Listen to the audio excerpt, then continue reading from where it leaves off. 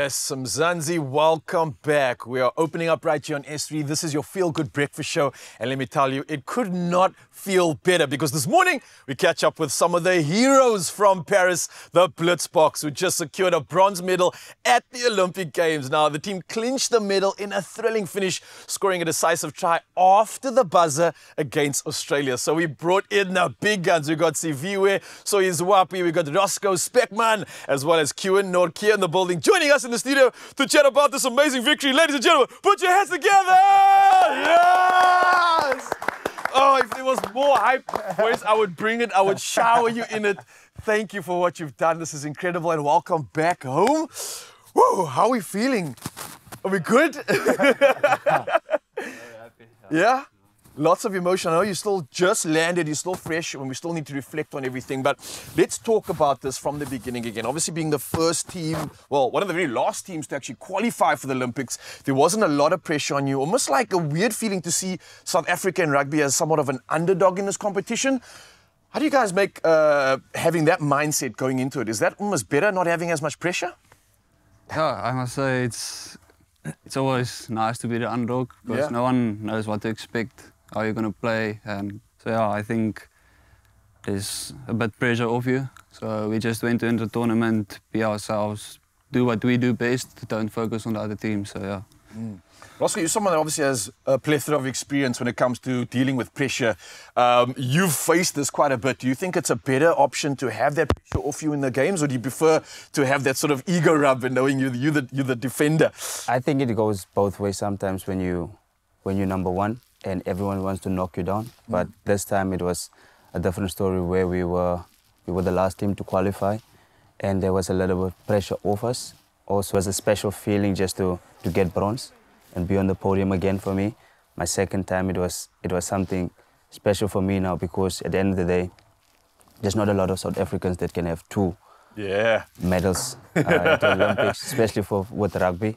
So that was something special also, and just the moment that I cherished this thing, because the first time when I went there in 2016, it was just like a tournament for me. I will have another one maybe 4 years later, but then I had a break. That's quite a burn. Tail in between your legs.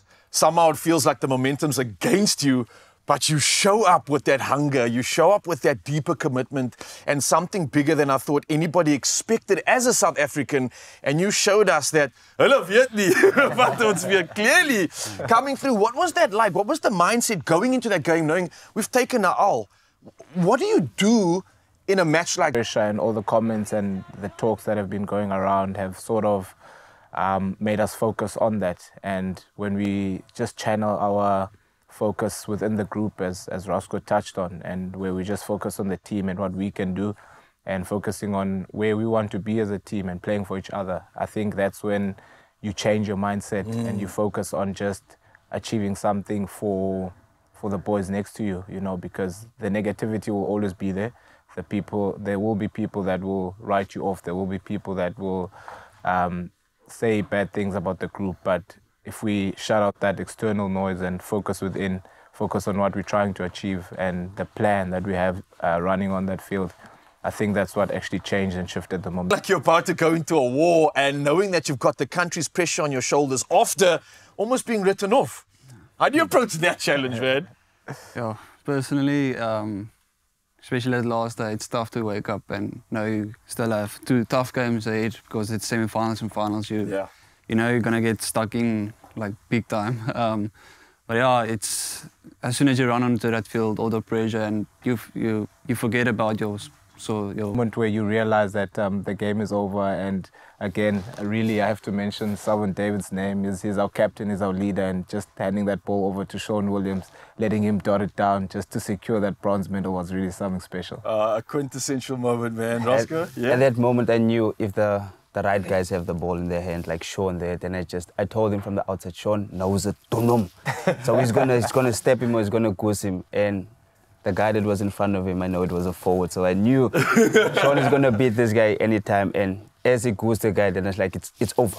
We're getting a medal now, no matter what. We have the bronze is ours. they can do nothing now. Yeah. And then at the end. Thank you once again. South Africa is proud of you. You've done all of it and some. I hope you can enjoy your holiday. I hope you can enjoy these medals around your necks. A little piece of history right there with the Eiffel Tower being a part of those medals. But Mzansi, this is what it's about. Put your hands together. Olympic champions. We talk about bronze medalists.